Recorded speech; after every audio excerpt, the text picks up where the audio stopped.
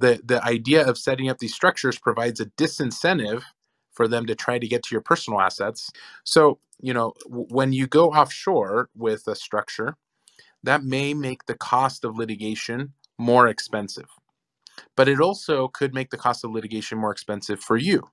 So it kind of cuts both ways, right?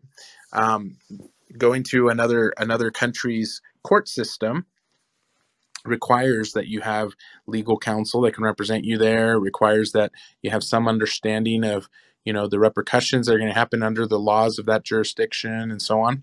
And so, for asset protection planning offshore, there are different purposes that we go to different jurisdictions.